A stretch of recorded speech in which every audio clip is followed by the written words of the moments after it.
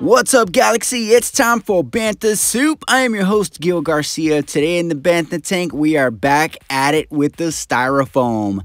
Guys, I'm just so on to this Styrofoam right now. This is another cool little piece that I picked out from changing out my dishwasher. And I'm going to make a Yavin hanger with this bad boy. For this project, I've got my trusty old tools. It's my foam knife that I picked up at Walmart, $9.99, and my very old hot glue gun that I've had forever.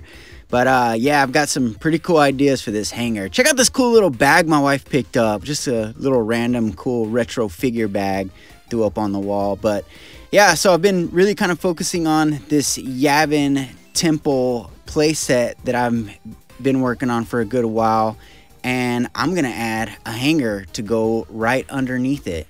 I've cleared out this brown shelf. I actually painted this shelf. It was totally white, but I painted it up. And this is the custom Yavin playset, the temple that I made. It was an old Imaginext playset that I totally transformed and cut it and painted to look like the hidden rebel vase on Yavin. And I got this cool idea to you know, cut up some of these foam pieces, paint them up, and see what we can do. So again, we've got the foam knife, and once you get it all hot and heated up, you just start pressing this thing right onto the foam, and it melts like butter. It's honestly really satisfying and soothing to work on. I get a lot of relaxation from, you know, building these dioramas. Just super fun hobby of mine, and I've just really been turned on to Styrofoam. So I'm gonna go around this entire block and put these little rock marks in it and do the best I can to make it look like a rock wall. So let's see what we can do here. So here we go. I've been at this thing for a good while and just, you know, going around the entire piece, putting marks and cuts on it to look like rock. You know, I just take the knife and drag it across some areas. You know, it burns really hot, so you got to be careful not to go too deep. But you know, any pieces that, you know, look weird, I can go back and carve up a little more. Here's what I've got so far. Man, already I can see division taking place. I'm getting pretty excited to see where this thing's gonna go. You can see I made two little pillars here that, you know, I'm gonna really use to park this A-wing ship under and set some figures up on top. Got a little workstation for Admiral Akbar, but got some random pilots. I'm just going through all my bags of, you know, random accessories that I've got to really make this thing pop. But you know, this is kind of the idea that I'm going for on this thing. Little multi-level hangar bay action going on. So the bottom floor where the ship's gonna sit, then up top I'm gonna have some workstations, some computers and stuff. So all right, I feel like I've got all the good cuts that I need on this. It's time for painting, and this is where it's really gonna start to come to life. This is an apple barrel acrylic paint picked up at Walmart, 50 cents. It just works really well on Styrofoam, so acrylic paint. I've got my horsehair brush, poured on a pretty good little glop here, and I'm gonna paint this whole thing a dark base coat of brown. I'm gonna go back and do my dry brushing on it to really make the rocks highlight and stand out, but I always put a dark coat underneath first. So here's what we got, looking sharp already. Woo! Yavin Temple. So when I go back to put my second highlight on it, I'm gonna use this lighter color that I've got here, lighter tan, and dry brushing, man. It's such an easy technique, and man, you get big results. So I'm just gonna get my horsehair brush, dab it up nice and good with a good amount of paint, and then once you get a good amount on there, you take a piece of cloth, a t-shirt, a rag, whatever, and just start kind of dabbing away some of the excess paint that's on your brush here. You don't want to get it completely dry, but you know, just as much as you can, the big glops, and then you just take your brush and lightly stroke, you know, the top creases, going against the grain. You don't want to go with it, because I don't want to paint, you know, the crevices and cuts on it, I want to highlight the top portion of the piece so it has good depth and dimension. And what's really fun is, you know, you just start off light. You can always add more in places, you know, where you feel like you need more highlight, or for you really want, you know, a little section to stand out more than the other places. You really can't go wrong with this technique. You get, again, huge results, and it's so easy to do. So you can see the cuts on this are going vertical, and I'm brushing it horizontally, so I'm not painting the base of it, just getting a top coat on there. Again, I'm gonna take my brush and do this whole thing. I mean, shoot, this is looking sweet. I can't wait to see what it looks like when it's all done.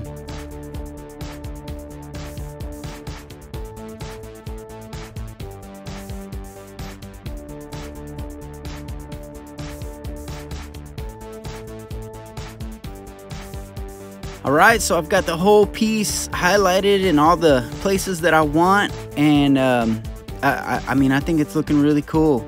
It looks really sharp, it's popping, it's looking like rocks. You know, when I put the figures on it, that's really when this thing is gonna explode. The Star Wars figures is what it's about. That's what you're really showcasing and highlighting. And you know, basic little setup is really gonna make the figures pop. So this is a last minute idea I had, but I really felt like the diorama needed some type of frame, so I quickly cut out these little strips and, you know, did the same technique. But I think it's gonna look really cool once I put the details with my shrubs and plant life and stuff like that all over it. It looks a lot more complete and just taller, so I think it's gonna work really, really well.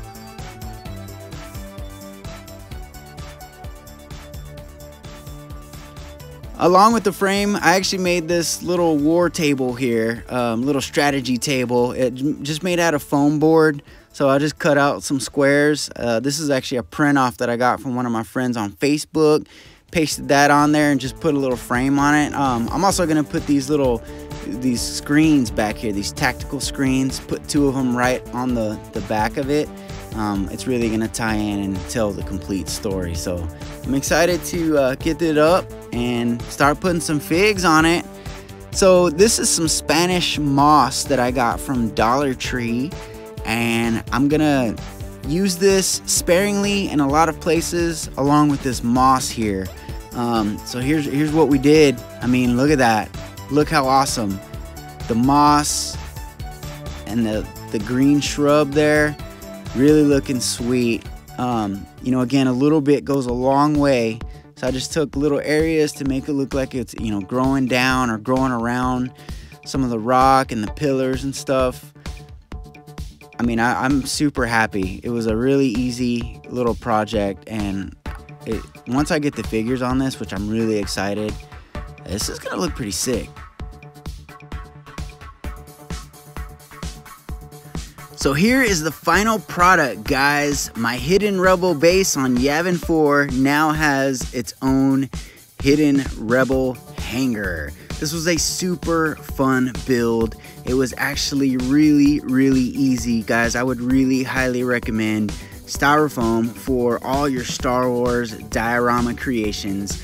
One note that I will mention is whenever you're using the Styrofoam knife, it's a great idea to have some type of fan or ventilation system going on, because the smoke that comes out from, you know, cutting the foam, it is a bit toxic, so you don't want to be breathing that stuff in. So just be careful whenever you're cutting the foam. Make sure you're, you know, ventilated, or you got a little fan going on. You don't want to be breathing that in. But I would love to know what you guys think about the setup. If you've ever used Styrofoam before, again, it's a really great way to recycle Styrofoam. What better way to use it than setting up some awesome action figures? And that's what it's all about. You really want to highlight the figures. The figures tell the story. And this is the hobby that we're in, setting up display dioramas to get as close as you can to the Star Wars world. I hope you guys enjoyed this video. I hope you got some inspiration out of it. I hope you got some confidence to go and start cutting up some Styrofoam and making the best Star Wars displays imaginable. Thanks for watching, guys.